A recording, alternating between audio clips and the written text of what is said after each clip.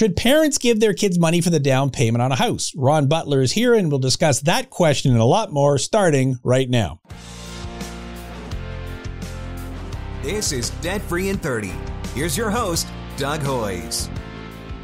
Ron, welcome back. I think everyone knows who you are, but let's start with a very quick review of what does Butler Mortgage do? Butler Mortgage is a mortgage brokerage licensed in Ontario, Alberta, British Columbia, and we are finding people great deals and giving mortgage guidance on product and rates for about, 25 years now. Billions of dollars worth of mortgage origination. We see a lot of applications. We see a lot of situations. And the reason I would go to you as opposed to just going to my bank is the two things you just mentioned, better service, better rates.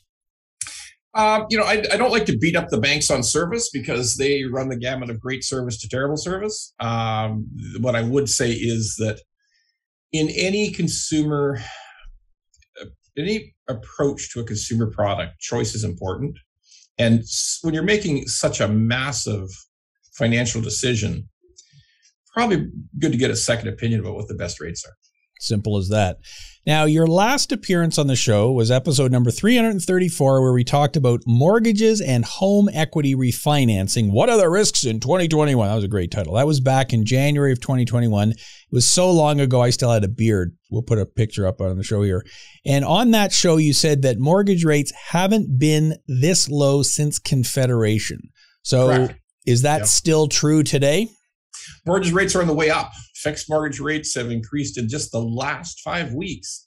Fixed mortgage rates, 5-year fixed mortgage rates have gone up a full 0.5%. Wow. And we are recording this on November 8th, 2021. So if someone's watching it in the future, of course, the world will be different. So if I have fantastic credit, and let's say I've got a 50% down payment and my debt service ratio is fantastic and I want to get a mortgage, what is the absolute fantastic best rate I can get on whatever your most common mortgage term is? Sure. Well, if you're not a government insured mortgage, which even has better rates, you're about 2.49, 2.54 on a 5-year fixed rate. But the variable rate is still ridiculously low. You might even find an interest rate if you've got government insured mortgage, which is not the vast majority of mortgages. It's only for people who are putting a small down payment, under $1 million purchase. That rate ridiculously has gone down to about 0.88, which is just crazy. Well, that's less than 1%. Less than 1%, correct. So that's essentially free money. It's crazy. It's crazy. It's 0.88. And for anybody else, somewhere between 1.1 and 1.25. So very, very low variable rates. Well, and later on in the show, I want to ask you about your expectations for inflation, because it seems to me that inflation is higher than 0.88% right now, but we'll get to that. So also back in January, you'll recall there was this pandemic going on, which fortunately is all solved and everything's fantastic now, so we don't have to worry about it now. But at that time, there were a lot of people who were moving from the city outside of the city because, hey, we're working remotely. We don't need to live in a tiny little condo downtown. Have you seen that trend reversing at all as people are coming back into the city or not? It hasn't hit home yet. There are people who are noticing that their offices are talking about them returning to some kind of office work on a limited basis soon. The mythical soon. In the summer, it was going to be now. People were going to be back now, but not so much now. Although literally every day, I think there's a few more people walking around downtown on the path system. It still could probably shoot a cannon off there and kill no one, but that there is a little bit more every day. So when is it going to really start to change? Probably sometime next year. Where, we believe that more and more people will want some of their people in for part of the day, for some of the day, for part of the week, for 3 days a week, 2 days a week. Something will change. We have not seen a massive regret on the part of people that they are going to be called back to a huge commute through their works. We have not seen a ton of that yet. We have seen slight rumblings of oh my God, there's nothing really to do here at all. Like, this is far from everywhere. It's not what I thought it was. We hear a little bit of that from people who are, trying to live in Port Dover and places like that. But we haven't seen the real impact yet. What we have seen, though, is that, those prices, people who bought in the last 6 months in those small towns and rural locations, those prices went way, way up. If there's any people in Ontario who are exposed to overpaying for property, it's probably going to end up being those people. Wow. And Port Dover is great on Friday the 13th, just so you know. It's when the big motorcycle conventions are. Okay, so, and I agree with you. I don't think it's hit yet. So I'm in my Toronto office at Yonge and King every couple of weeks, and we're not advocating shooting a cannon off on the pass system, just so everyone's clear here. But you're absolutely right. It's deserted. My building is largely deserted, and it's a big skyscraper. There's not a lot of people downtown yet. Now, will that change in January? Will it change in the spring? I don't know. I guess we'll find out, because at this point, you're right. It's always going to happen soon. So the other thing we talked about last time was lenders. So, and in that discussion, you had mentioned that banks had become very strict with income verification. That was one item that they were becoming much more sticky with. What are you seeing now? How are approvals these days? I would say nothing has really changed. The big banks are, and big lenders in general, it's not just the big banks. There's other big lending companies in this country, big mortgage companies in this country, but everyone's careful about income. They're no longer obsessed with COVID, because that seems to have shook itself out. Either you're working, you're not working, you are working from home, your income is stable, it's provable. There's no big mortgage lender who in the A space, in the AAA low rate mortgage market, who is not interested in dead certainty of people's income, solid, careful review of people's income. And that's true today. It was true then. It's true today. It'll probably be true next year. What we've seen a little bit of a change on is that some of the alternative lenders have people who deal with folks who have income that's more difficult to prove because they're self-employed, might be working for some cash, might just choose not to take a lot of money out of their businesses in terms of tax planning, people with some bruised credit. We found that in many ways, those people are getting better access to available mortgages. It's not to say they're not paying a premium. They are paying a premium. As I mentioned,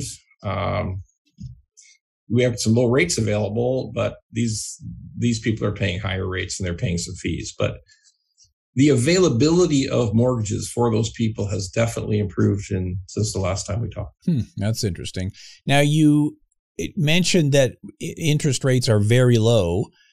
Are people tending to go more towards variable rates or more towards fixed rates, or is there any particular pattern there at all? There's definitely a pattern. We've observed a lot of media chatter about interest rates in the last 2 weeks. We've had the Bank of Nova Scotia economists come out and suggest there will be 8 prime rate increases in the next 2 years.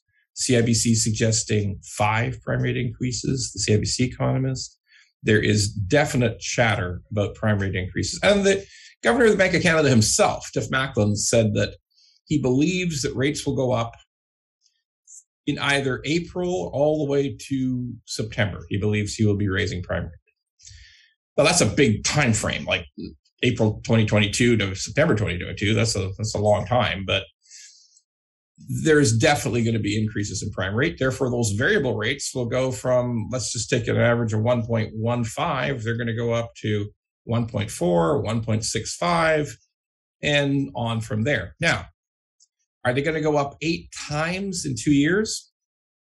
Listen, I think anybody who's trying to predict out 24 months, well, maybe the best way to describe it is imaginative. I mean, how the hell do you really know? I don't see it. Okay. But that said, with every single bank economist predicting an increase in prime rate and therefore an increase in variable mortgage rates, and fixed rates have already gone up, then sure, we're gonna see higher rates next year. And the effect on that is simply this, that people may pause and think a little bit more carefully about what they're going to do in terms of house purchase. But more particularly, their trend of what they use will temporarily jump to fixed. Because when people hear a lot about prime rate increases, they become gun shy of the variable rate and they like to go with fixed. There's also, interestingly, a quick burst of purchase activity of people buying houses. They say they want to lock in rates before they go up. So the strange world of rates going up should tamp down purchase activity in real estate. It actually temporarily has the opposite effect. People run out and buy more houses because they think, oh my God, I got to take advantage of these rates before they're gone. So those two things are happening. There's been a trend to consider fixed rates more in the last, I'd say, 3 weeks since the chatter started. And still with variables so low, many people still choose variable. But that's the general trends going on right now. Yeah, and people don't understand that if interest rates go from 1% to 2%, that sounds like a 1% increase. Well, no, it's a 50% increase. Your interest rate just doubled.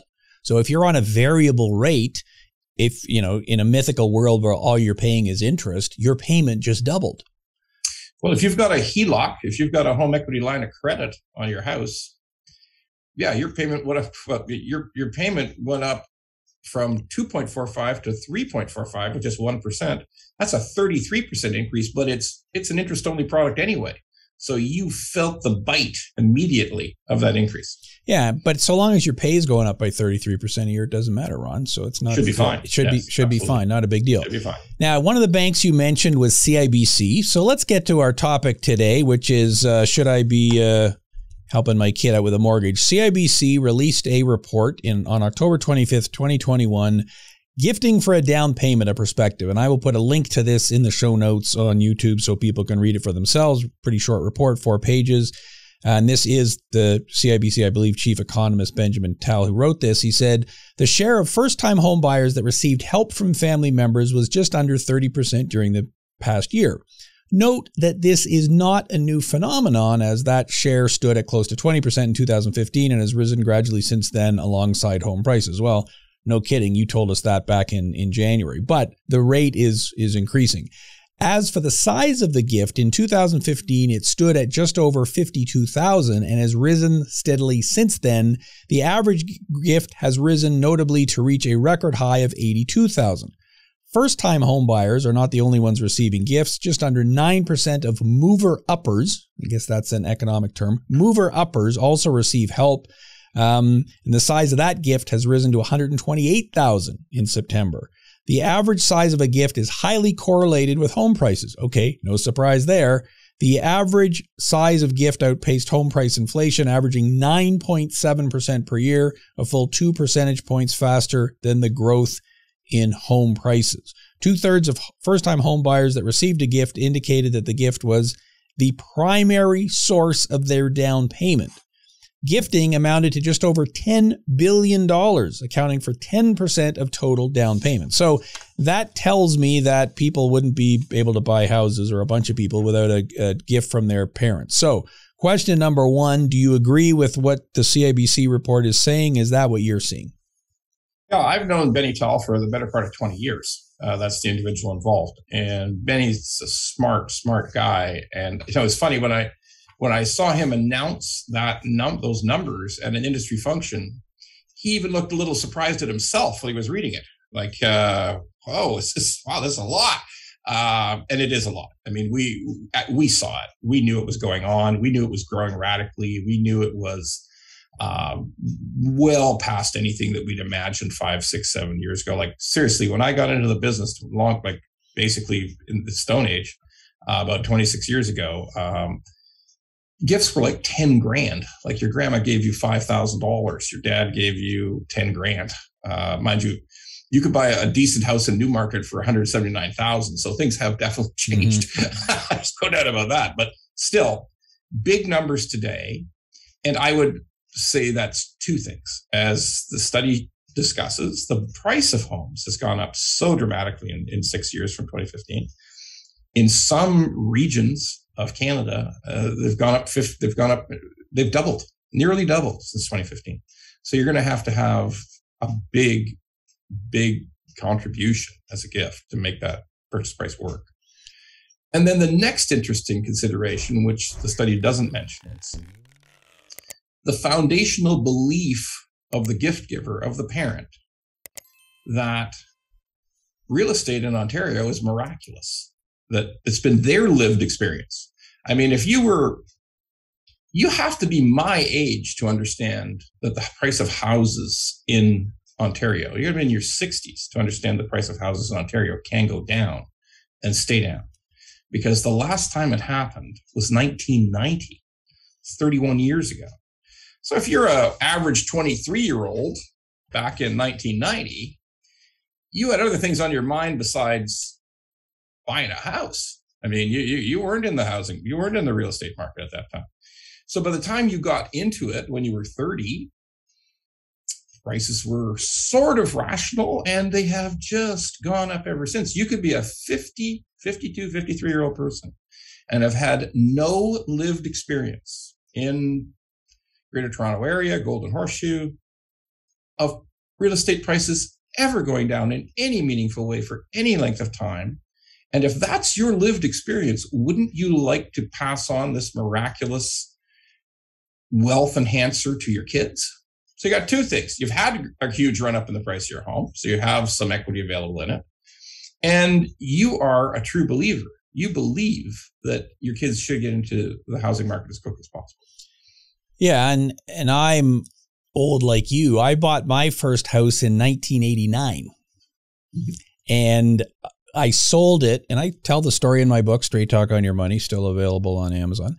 I sold that house, I believe, 7 years later at a loss.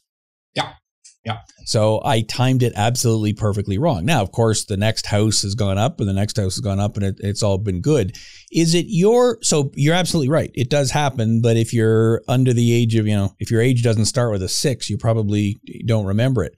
Absolutely. Is it your perception that parents are unlocking the equity in their house and giving their kids money? Are they using savings, or are they borrowing to give their kids the down payment? Well, it's both. It's successful parents who've also in the last 2 years have had an extraordinary run up in their investment portfolio. Mm-hmm. So cash in some investments. I mean, I guess if a guy bought Bitcoin 5 years ago, he could just sell 6 coins and here's your down payment kit. But yes, absolutely. HELOCs were in place. There's a lot of people with $200,000, $300,000 HELOCs on their homes, unused, untapped balances. And it's easy access. Nobody's going to ask any questions when you take $100,000 or $200,000 out. The limit is there. You can make use of it. So it's the combination of all of those things. It's savings, and because it's a HELOC, it is effectively borrowing. Yes. And do you have any cautionary tales about that? Have you run into people who borrowed to help their kids or didn't borrow to help their kids, and it ended up not turning out as well as they had hoped? Well, it's hard to find those stories today because in the last 2 years, the price of homes has gone up on average about 30%, or in some places is much more. So no one's taken a lick yet. Here's the thing that we are also seeing, though, which was not mentioned in the CIBC report. We got a lot more co-signers than we ever have today. I'm not excited by people gifting their kids money. In my mind, we live in a free society. If you want to take $100,000 out of your HELOC and give it to your son or daughter to use as a down payment on a home, I probably shouldn't be commenting on it either way. That's your business, all right? And we really do hope that you have got a rational concept about what you can afford in terms of that HELOC payment. We have to hope it, because the money's coming out and it's getting put into a house. You're not getting it back anytime soon or ever. But the question becomes, how many people are going to also have to co-sign? Because we've seen a dramatic rise in co-signers in the last 12 months. So that is a whole different, very dangerous subject. I mean, in our opinion, that's something we don't like to see. to be honest with you, in the mortgage business, we sort of shrug our shoulders and just say, we believe that your parent understood what they were doing when they gave you this $150,000.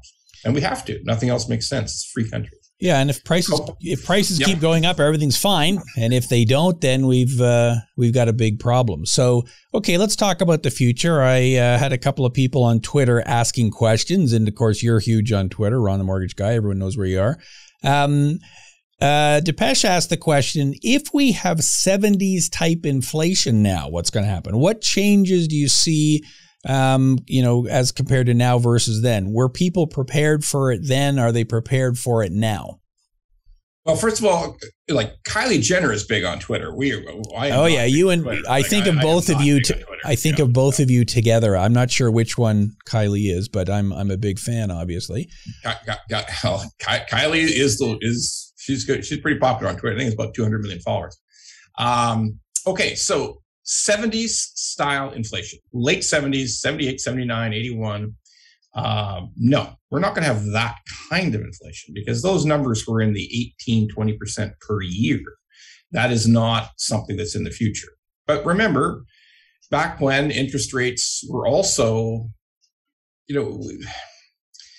interest rates were so much higher back then as a norm. Like if you were getting a mortgage in 1974, you were happy to pay like 7.95%.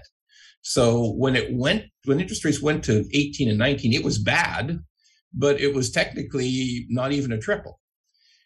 Triple today would mean you would end up paying somewhere about 8.5%. So it's never going to go back to what we saw in the 79, 78, 81, because the baseline is so much lower. So that's never going to happen in the near future here. Secondly, the Bank of Canada, even though there's times now under this new governor when they act somewhat like maniacs, that the governor would say 18 months ago, go out, literally said, now would be a great time to buy a house or buy a car, borrow the money because interest rates will be down for long. He said that word for word 18 months ago. And I really have to question why a Bank of Canada governor would ever suggest to people, get off your ass and go out and borrow money. I mean, it just doesn't seem like a central banker's comment, but it happened.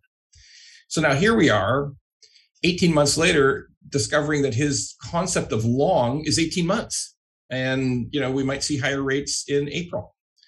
So it's a bit deceptive what happened, but let's just accept it for what it is. But that Bank of Canada governor, if faced with a long time of 5% inflation, if month after month we're seeing inflation rates in the CPI of 4.5% to 5%, they will raise rates, and they will raise rates until either inflation goes back down, and therefore interest rates will stabilize, or until some of the supply chain problems that do create some of this inflation we're seeing are ironed out of the system and inflation goes back to normal. But that's a long-winded answer, but in the end, I don't see that we're going to see, when people start talking about hyperinflation and they start talking about 1970s style inflation. Well, I was actually around in the 1970s, and the baseline case for it is not the same. And it's extremely unlikely we would see that kind of inflation. Well, let's hope you're right. So Why So Serious has a couple of questions. Do you think the U.S. style mortgage is better for customers? Does he think 30-year amortization is coming back? So what does he mean? U.S. style mortgages are 25 or 30-year fixed terms. Instead of your mortgage renewing every 5 years, it doesn't renew for the whole length of the mortgage. You have the same interest rate for the 25 years of the mortgage. And that's different than in Canada, where it's a 30-year mortgage, but it resets every year, every 5 years, whatever. Correct. The interest rate resets. Your term is always less than your amortization. Yes, that's correct. Okay. The benefit to the people in the States is, well, it's 30 years worth of mortgage. It's 25 years worth of mortgage. If you want to stay in the same house or never refinance, you're dead sure of what your interest rate is going to be.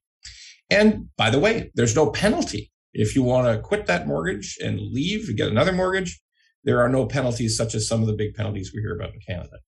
The downside to it is you're always paying about 1% more for a mortgage than we are. So for a 25-year mortgage in the States, if it's 2.54 here, it's 3.54 there.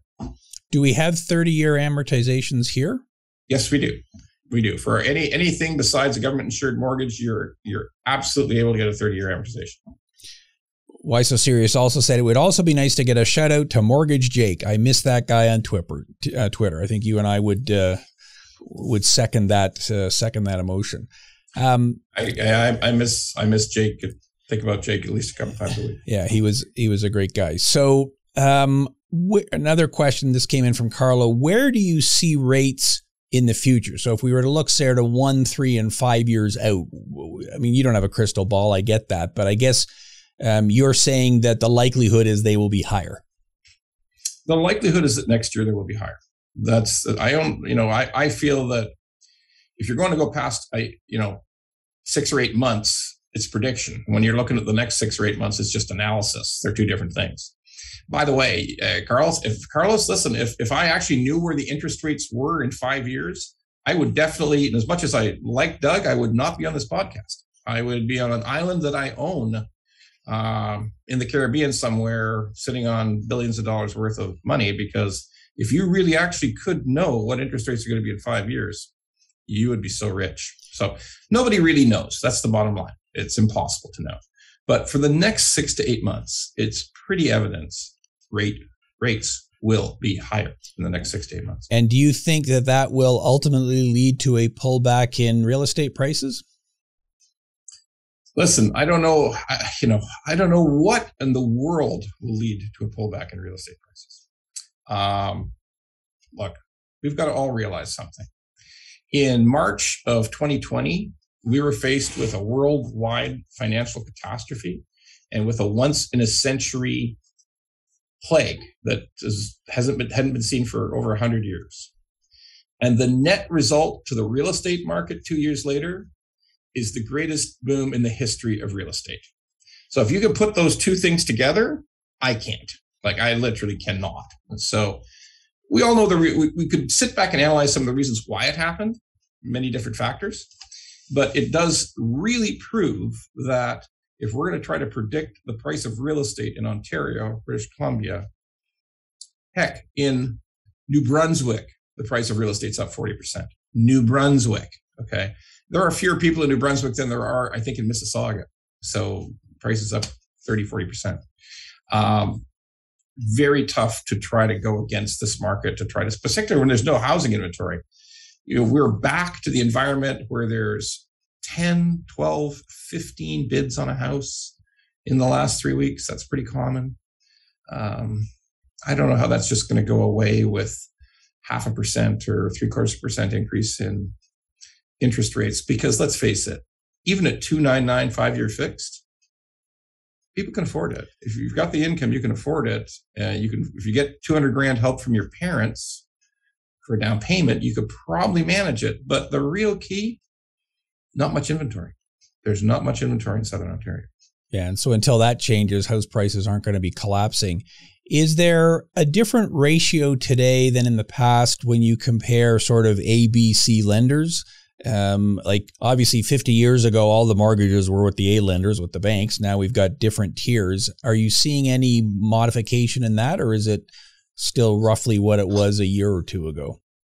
Yeah, the big 5 banks, the big 6 banks dominate the Canadian mortgage business. I mean, even for the mortgages that they don't write themselves, but on their own books, they supply the funds to many of the other companies that do AAA mortgages. So their money is there somewhere, almost every time. There has been a dramatic growth in what is referred to as alternative lending or less than prime lending.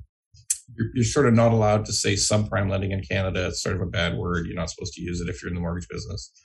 But it's people who don't qualify for the bank mortgage, a bank mortgage, for various reasons. Tremendous growth in that sector. Huge growth in Ontario, particularly. Some in British Columbia, but really big growth in Ontario. And in Ontario, big growth in private lending. That's lending from a company that has no relationship to a financial institution. It's It's a group of people who pooled some money together, or it's old-fashioned private lending. It's just a guy who has a bunch of money in RSPs and is willing to lend it out on a private basis. I mean, it runs the gamut all the way to that small sort of subset. Very buoyant today. Those rates are lower than they've ever been in the history of Canada. You can get a private mortgage today with an interest rate of 5.99. And there's no qualification for it except that the real estate be good. That the real estate, the loan to value on the real estate loan is 75% or less. And otherwise, it's private. I mean, the customer may not have any discernible income. They just have a down payment. So the point is, it's available. It's never been more available, and the rate has literally never been lower. 5.99 for a private first mortgage on residential. If you'd have told that to a mortgage broker 10 years ago, they would have bet real money that it would never happen. Never. It would never be less than 10%. Never. And here we are today. Which is why you can't know the future. So, final question then, this whole topic of should I as a parent be gifting money to my kids for a down payment? What's your advice to them? How do you think through that decision? Well, first of all, it's your decision. It's the individual's decision. If they have done very, very well, both on their stock portfolio and their home equity, and they feel that they really, really want to make this gift to their children, or to a child. They're obviously not children anymore, they're adults, but they want to help out. And they feel that it's important, and it's important to have that son or daughter get a start in owning their own home. That's a very personal decision. If they have the wherewithal, do it, or don't do it. But it's highly, the ones that we see who do it, they have the money. I mean, even the CIBC study showed that more of the money is coming from liquid sources than it is from borrowing, by far, almost 60%, 65% of the time. So that's okay. That's a human being's decision. But co-signing, which I alluded to, where you're going on the loan to help your relative or your child qualify, that's a whole different thing. And that needs to be carefully thought about. Yeah, I've always taken the view that if you want to help someone out and you've got the cash, here's the cash, and don't even think of it as a loan. Here's the cash. I may never get it back. Forever. Gone forever. Yeah. Yep, it's gone forever. And if I can afford to do that, fantastic. But if I'm putting myself at risk, my retirement at risk by forking over that money, then if I don't get paid back, there's going to be a lot of resentment. Certainly Christmas dinner with the family won't be very much fun. So you've really got to think ahead to make sure you're making the right decision. I mean, the notes I wrote down here is that my advice, if you're an adult kid, would be to ask yourself, can my parents really afford to help me? Or am I putting them at great risk? And can I afford the house I'm buying? If I couldn't afford the house on my own, I can only afford it with my parents kicking in the money. Well, I understand that house prices have gone way up. But if you've never owned a house before, you don't realize that a house is a lot more than a mortgage payment. There's your condo fees and repairs and maintenance and everything else. So can you afford everything, or are you getting yourself into trouble? And you made the comment that the parents have a belief in the gift given because they've owned a house for 30 years and it's gone up and it's been fantastic. Are they forcing their beliefs on their kids and saying, you've got to get into real estate? Well, hey, I'm a kid. I like to travel. I'm going to be probably living in a different city in 2 years. So I think the kid has to understand where they're going with it too. It's a different world. My advice for parents would be, are you jeopardizing your retirement by helping your kids now?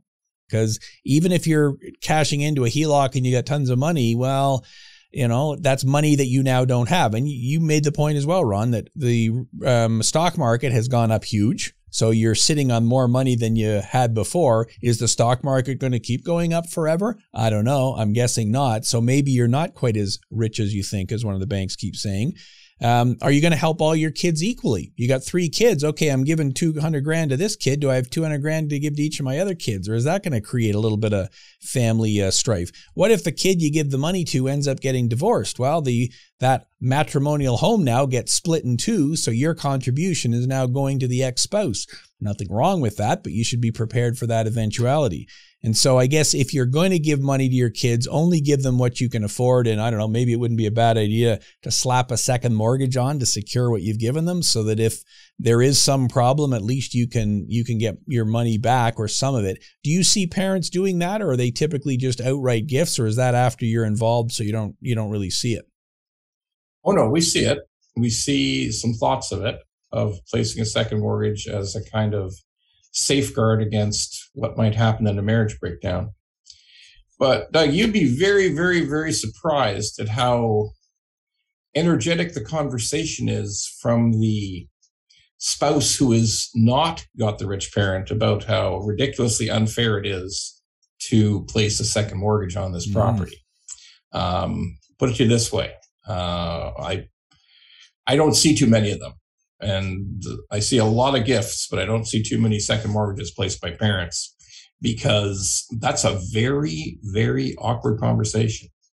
Yeah, honey, my mom and dad want to make sure they put a second mortgage on the property because they figure you're no good for me in the long run. I mean, it just doesn't happen. I mean, well, it's a 1% thing. It's a great idea. It's a smart idea, but it's a low, it doesn't sell well. Yeah, and if I had 3 or 4 kids, which I don't, and if I was giving them money for a mortgage, which I'm not, I would say, look, here's the deal. I'm going to give you the money for the down payment. I'm registering a second or third mortgage on the property, and that's because when I die, that will be your advanced share on my inheritance. So it's really more of a bookkeeping thing than anything else. Well, who could argue with that, I guess? So however, I can see how it would be an interesting conversation. Well, we covered a huge amount of ground there. I really appreciate you coming on. So it is Ron Mortgage Guy on Twitter. That's the, I assume, the best place to find you. And then Butler Mortgage. What is that? Butler Mortgage? Do you know what the Butler Mortgage? If you Google Butler Mortgage in Ontario, we're going to come up really quick, and you're going to have access to our website, every other way to reach us. Yeah. But Butler Mortgage, we come up pretty regularly on Google search. Yeah. And you've got, it's not just you working there, you got a whole team, and so you're happy to help anyone else. Ron, I very much appreciate it. We will have you on again, and we'll see whether we were close or far away on what we were saying. There were a bunch of people on Twitter also thinking we should do a full show on cryptocurrency, but we're not going to do that. So, because you and I are not experts in that venue. Although I guess, hey, 10 years ago, that was the correct thing, right? Instead of buying a house that's only going up 20% a year, you should have put it in something else that goes up 200%. So that'll be our next podcast, but not today. Ron, thanks very much for being here. I really appreciate it. Pleasure, Doug, as always. Thank you. Thank you. That was Ron Butler from Butler Mortgage. I will put links to everything we talked about in the show notes, the link to CIBC, how to find Ron on Twitter, and everything else. And if you did enjoy this podcast, please share it. Hit the like button, subscribe to it, share it with all your friends. We very much appreciate it. Until next week, thanks for listening. I'm Doug Hoyes. That was Debt Free in 30.